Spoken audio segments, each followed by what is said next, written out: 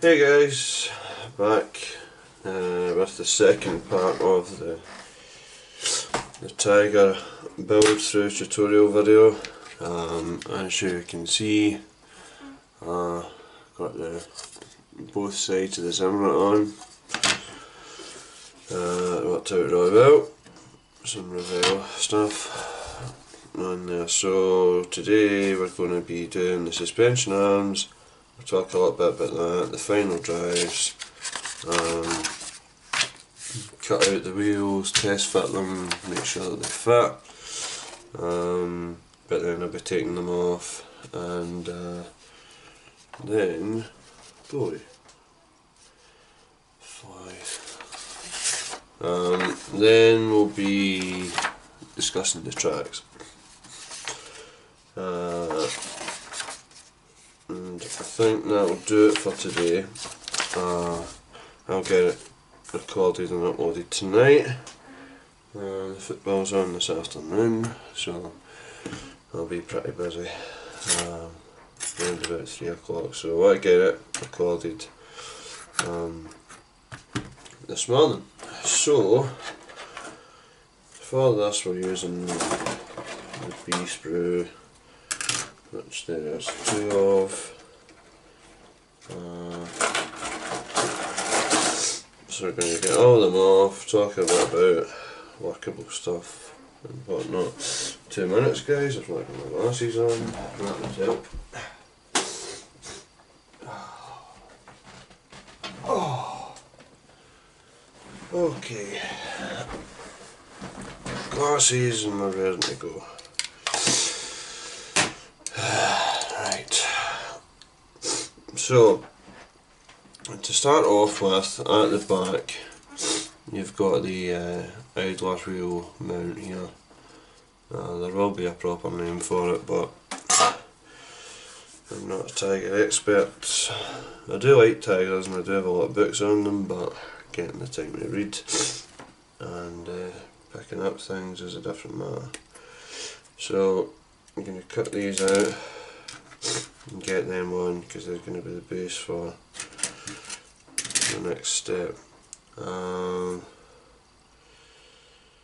a new cutting mat on the way. Yeah, funny story about that actually. Cutting mat's on the way. I thought it would have come this morning, but it didn't, and I'm waiting. So that'll be new, and I'll use this one for painting. So I'll have 2 cutting mats in here, one for building and one for painting. And that leads me to my next topic, where I placed an order from Element Games. They are a company, I think they're London based. They mostly do Warhammer and stuff like that, Wars gaming, that sort of stuff, but they do modern stuff as well. And I've got some Tamiya tape on the way. I placed an order for this little tool set. I think I mentioned it in the last video. It's a figure starter tool set from the Army Painter range, and it's, you get the metal file, metal cutters and some super glue, but my super glue sort of dried up, so I thought, yeah, why not, I'll give it a go. They didn't have, they actually emailed me and said that they didn't have that in stock, so I was entitled to wait and they would have sent it out, or they said they would give me a refund for the item that wasn't there. And I must say, the refund's on its way. It takes 3 days to clear. So it'll be in my bank next week. And the reason I'm talking about that is they were really quick. I can't praise their customer service enough. They were fantastic. It was really quick. From the minute I emailed them back, it was sorted within a matter of within about an hour probably, back and forth, so that was good. Right, we talk about this. As you can see, these things have a little, I'm going to try and get this light over here a little bit. have a little sort of locator peg here that goes inside the locating here. Now if you wanted, sorry guys, I'm still stuck in the cold. If you wanted to make these workable, then you would trim that down and put it in, and just, there's something you can put on the inside, I'm not entirely sure, I've never done it, but I won't be making mine workable anyway. But to make them workable, you would cut that off certainly and have a little mounting on the inside that makes it swing. The picture that I'm building from is Vitamins 205 in Normandy, and it's quite a snug fit in there. It's a good thing about trumpeter, because the fit is always really good. Trim that up there. So if you wanted to, you could add a little bit of glue in there, and I will do that before I put the tracks on. Tracks we'll get to at the tail end of this video, because I've got a bit to talk about on them. But these go in there into the locating, and I'm going to leave it loose for now. So the next part was, I think I'll actually put the final drives on first, and then continue with that. So using the sprue final drives, so you've got 24 for the left side and 23 for the right side. Plastic is a bit tough. Don't do that, just done guys. You're really not meant to do that, because it can damage the part. But I'm stupid at times. Right, okay, so I'm going to install the final drives, going to clean them up, get them installed. Now, I was saying that Vitamins 205, the picture that I'm going to be working from, it has company the 101st SS Panzer moving into position in Normandy. And it's on flat ground now. There are tigers and foliage and stuff in the background, but I'm not going to be able to, it would be too big to build them all. There's about 3 tigers in the picture, and well, that's space really in a nutshell. You can't build something that's going to take up space that you don't have, and that's one of the problems in modelling, because some of those, well, one is price, they're dear, but those 1/16 scale kits from Trumpeter, you get the King Tiger, they've brought out a Panther, and they also brought a Panzer IV. Yeah, I'd love to build one of them, but space dictates that's not going to happen. You can't go and order a big 1/16 scale kit if you don't have the space. So that's the final drives. I'm going to use some extra thin round about where the drive goes here.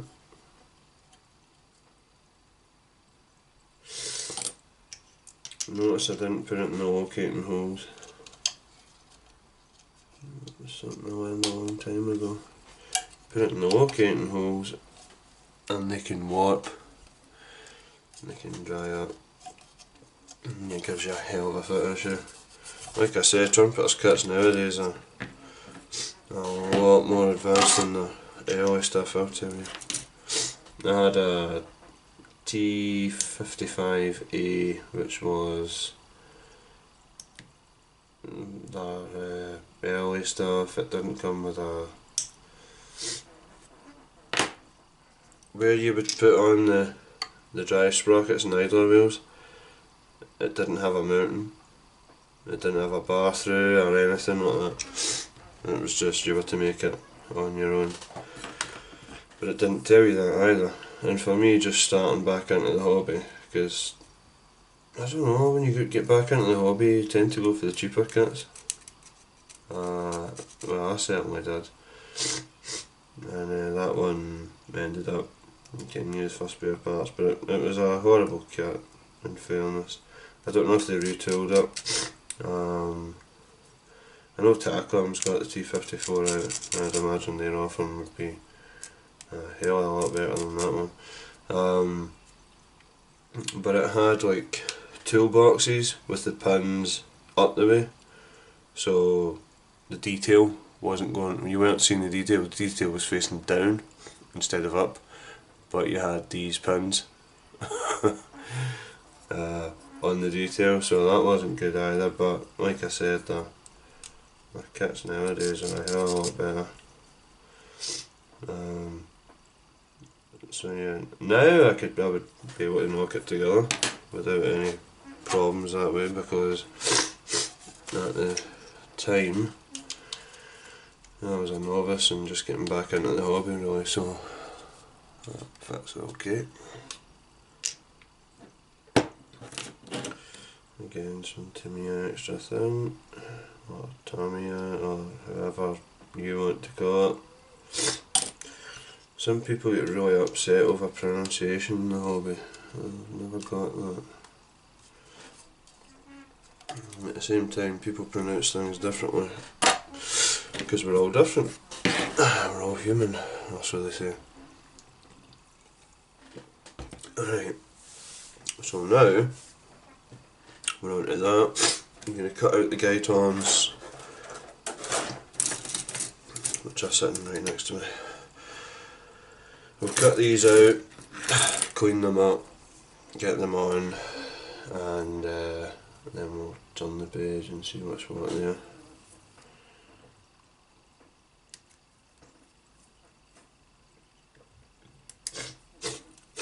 I'm still loaded with a cold. It's doing my nut in. A viral infection.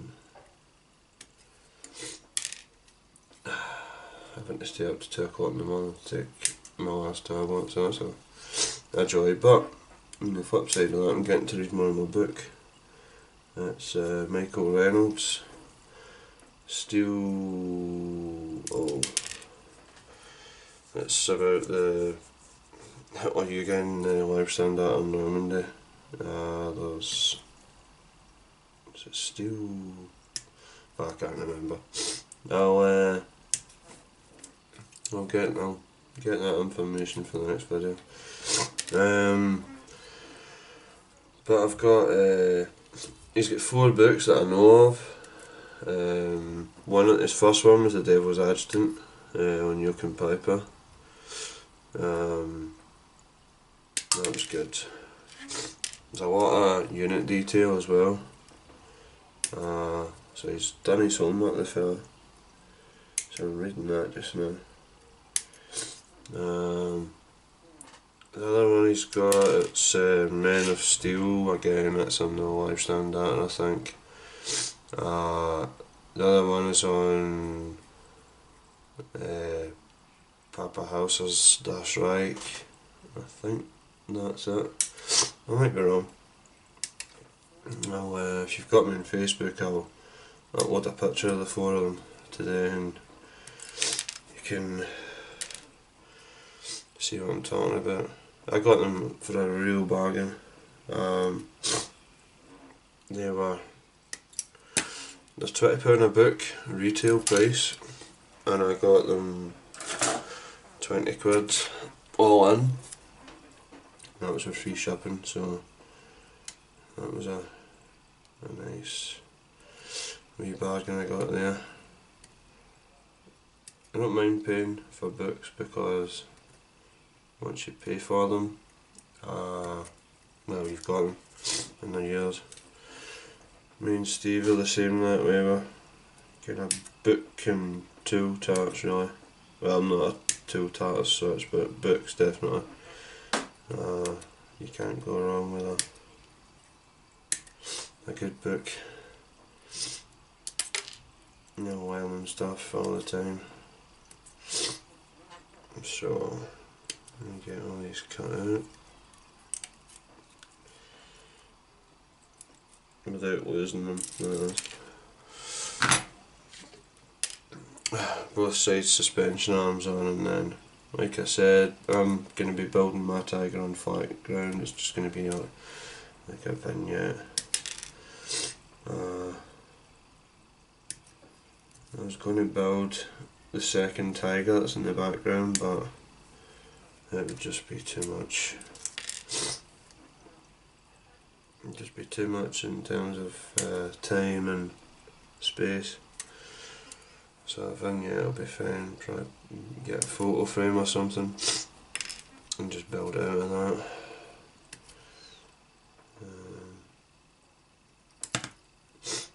There's some interesting features on it as well, like the bow MG and stuff. I'll need to go over my reference again, but I'm sure that his bow MG was removed and put in the anti-aircraft position. I didn't actually know that was a practice. I thought they had a separate anti-aircraft machine gun, so I'll need to find out about that. Right, that's us. We're all set and round to go to get these all cut up. I'm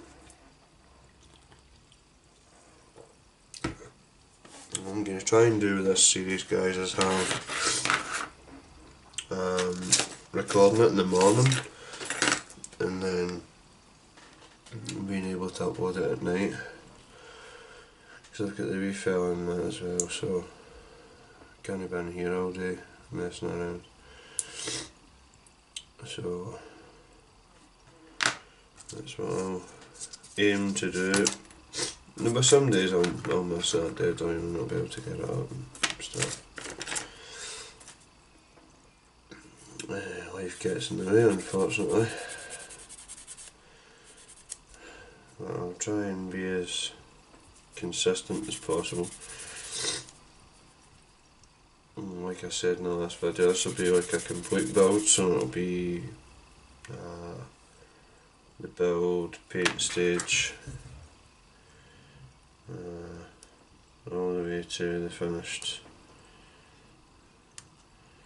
And then if this one goes well, I think I'll do all my builds on YouTube.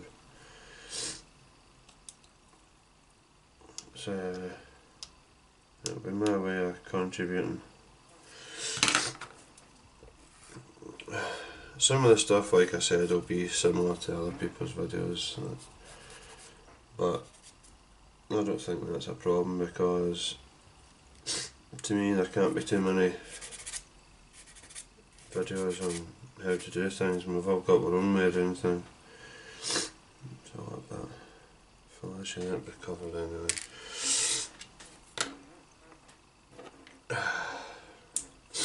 It's the clean up of these things. I was actually going to clean them up last night, but I didn't. I was lazy.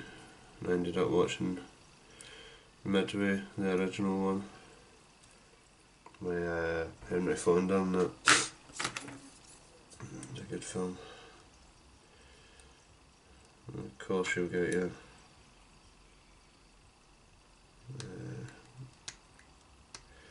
correct people coming out and saying, oh, they didn't get this right and they didn't get that right. I don't give a shit, it's a good film. It's an interpretation of events, it's not a reenactment. So I don't know how you can criticise people for I think they did a pretty good job. I haven't seen the new one. There's been some mixed reviews on it. And the new Midway. Like I says, we're all different. I quite enjoyed Fury. Not for the historical aspect, because I agree with that, but 300 Waffen SS armed with Panzerfaust trying to take out a tracked Sherman was kind of ridiculous, but put it down to artistic license, should we say.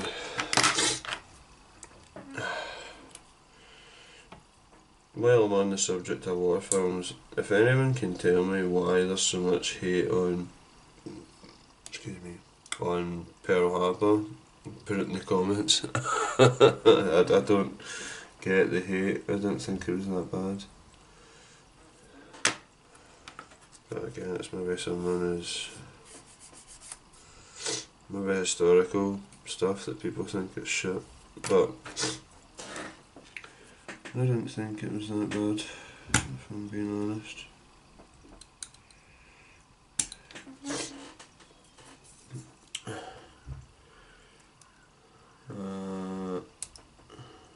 That's another cut out to the. I don't like trimming plastic with blades because I always cut myself. So don't do that. I'll try and avoid that.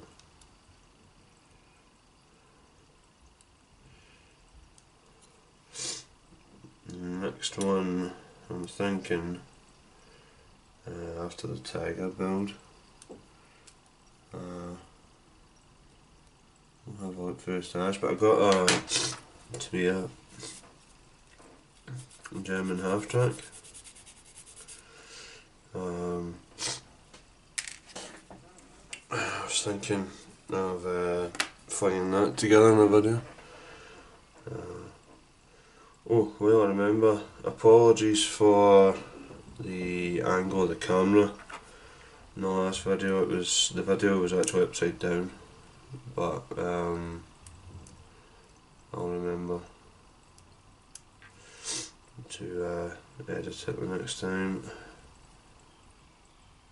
And the reason that happened is because I had trouble finding the place where you actually upload. YouTube in their infinite wisdom changed it again, because there's something between the app and the desktop site, so I don't know whose idea that was. Just keep things the same.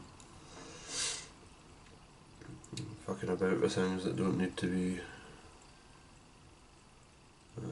changed. It's not convincing or convenient, sorry. By the way, anyone who does do like the YouTube videos and that, how much of a pain in the ass was it to find that bit that you comply with the COPO thing for the kids, that your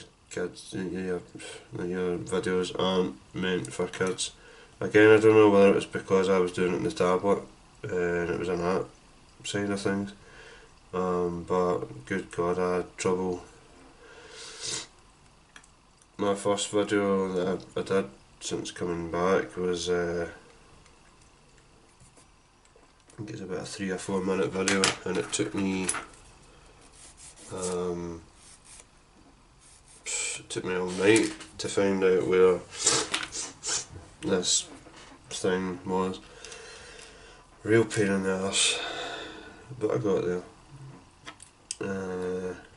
So if anyone struggles with it, you can let me know and I can do a video on it explaining where things are, because I watched someone's video and it was the right way to do it, but that option on my tablet just wasn't there. So there was some choice words that night, I'll tell you. More so than the choice words on Wednesday night. Steve. Shut it. Don't even go there. Let me mourn in peace. For you guys that don't follow football, that's what it's about.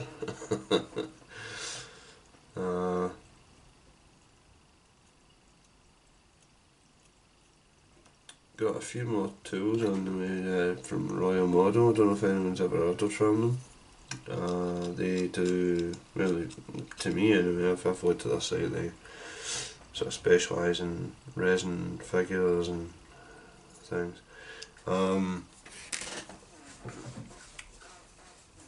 They had a waffle pattern Zimmerit thing.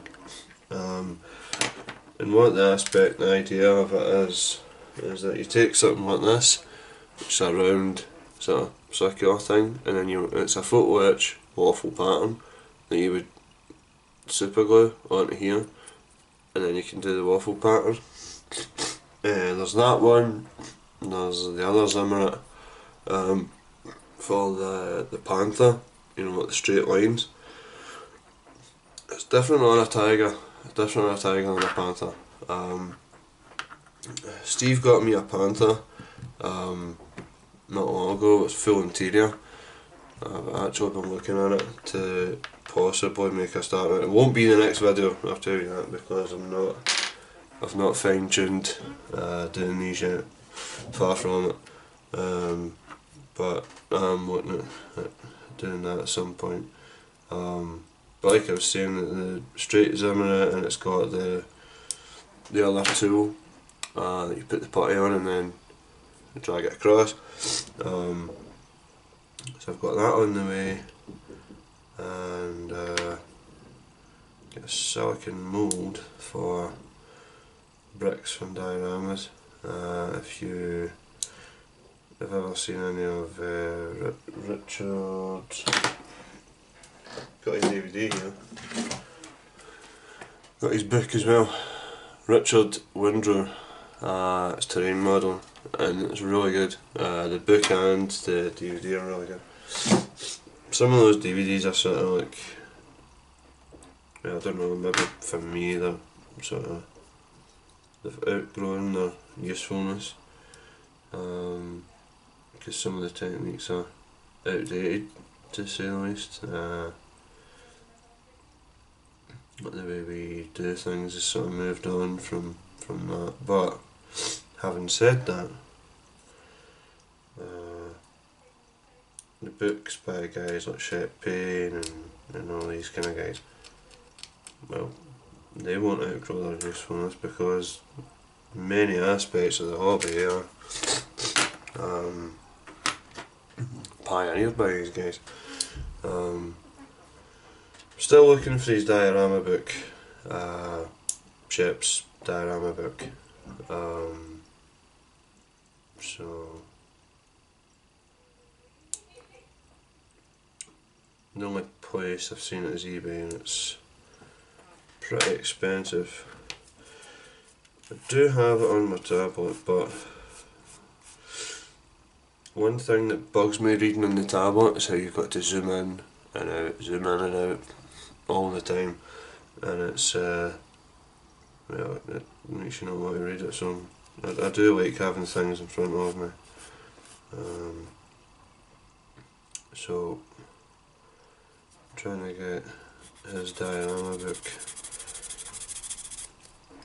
but I think with YouTube and stuff, there's a lot of people out there who do like their own style of you know, showing people how to do things, and that's what I'm trying to do here.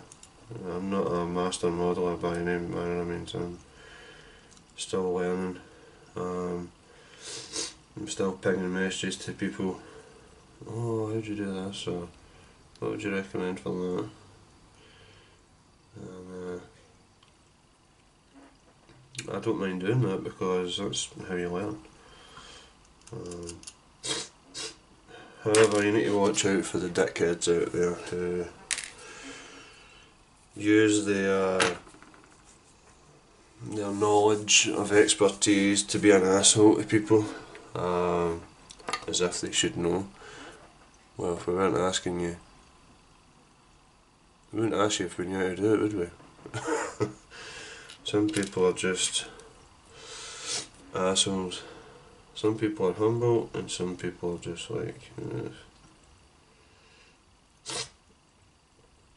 so I've learned the people that you can chat to, and I've learned the people that you stay away from. And please don't ask me to elaborate on that, because I won't be. I'm not one for causing trouble, that's just my thoughts on that subject. Just noticed as well that you're probably not going to see these areas that I'm cleaning up, because the wheels are going to be in front of them, but it doesn't matter. So I'm going to dry fit these and put them in.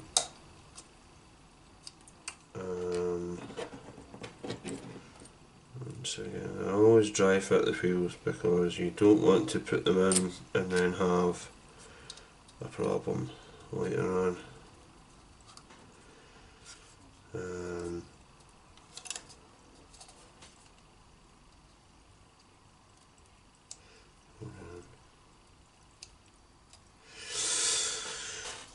Because it's going to be murder to fix.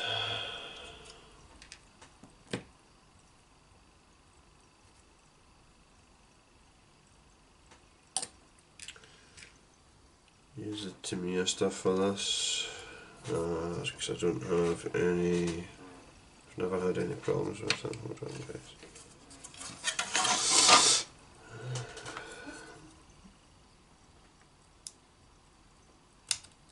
You fucker, you. Yeah, Sean's working my blades. It never ends well. Oh, that was a horrible noise.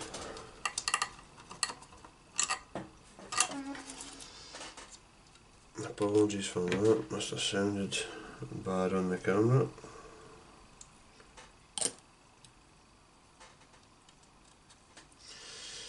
So once these are all in, I'm going to flip it when it's set, and then once it's set, we can do the wheels. That'll be probably done tomorrow.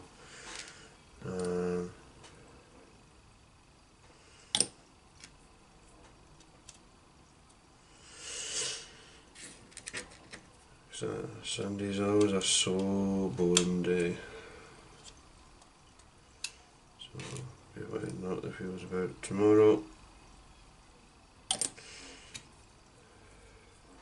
I'm just going to put this last one on here, guys, because you've seen me doing one side, so I can do the other side on my own. So I'm going to flip that now, let it dry, and I'll clean up those guys once I've finished speaking. Now, we're not going to do the wheels just now. Again, that's wheels, but I'm going to talk about trams. Now, a wee second till I get them over here. These are the tracks that you get with this kit. I'm going to open them. I'm going to have, I'll probably just need to open one.